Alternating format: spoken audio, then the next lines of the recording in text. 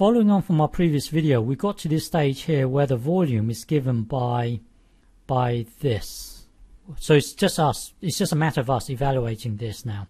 But I just want to point out something very important. So looking at this, you've got a nested integration.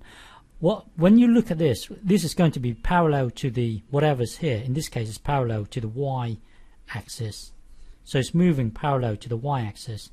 And then so that means that whatever you specify here has to be y equals something. It can't be x equals something. So here you can see that y starts at 0 and then it stops at this y equals something up here. Well, it stops at here, which is y equals a half. So this, what's important is that this must match up with whatever's here.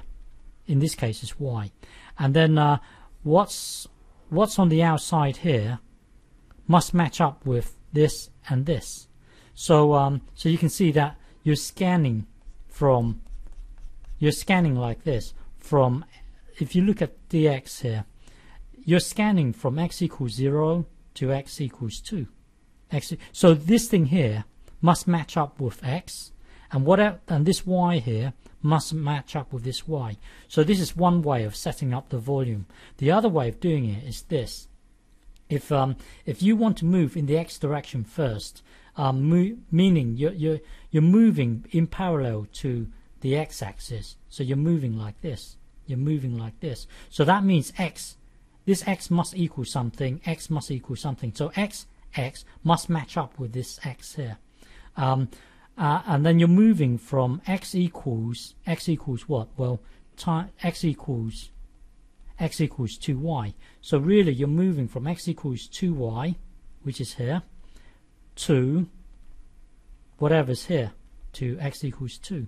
So what's important is this x and this x must match up with whatever's here. This is x.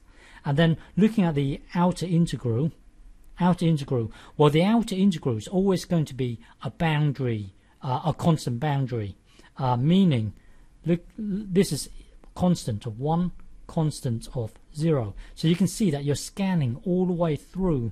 So y has to be y equals 0, and then it stops at 1.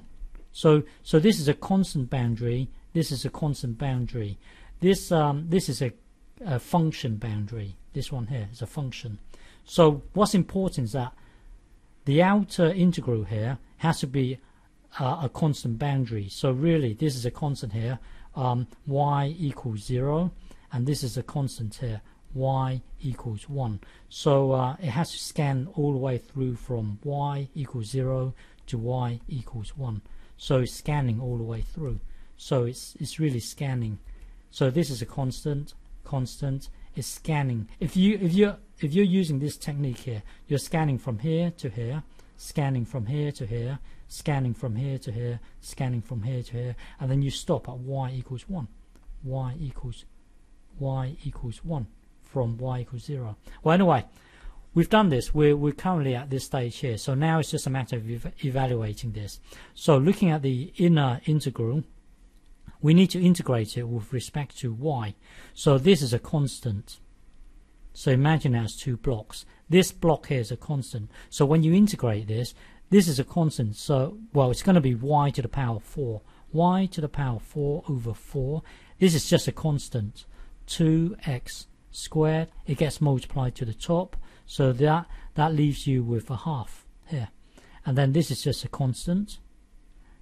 And then you've got y to the power 4. Well, integrating this with respect to y will give you this.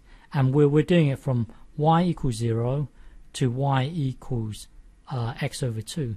So now we need to put this into the y, and then take away, and then you put this into the y here. So hang on, let's start again here. Put this into here.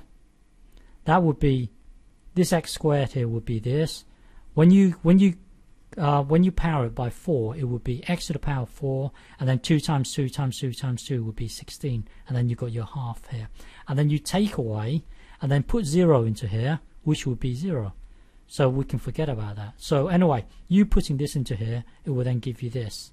And then if you tidy this up, it will give you this. It will give you this. Because x squared times x to the power 4 and blah blah blah, if you tidy it up, it will give you this. So now integrate it again with respect to x. So that would be x to the power of 7, and then you've got a 1/7. Well, anyway, integrating it from 0 to 2, from 0 to 2. So now put 2 into here. That would be 2 to the power of 7, and then you take away and then put 0 into here, which would be 0. So the whole volume is given by this. Okay.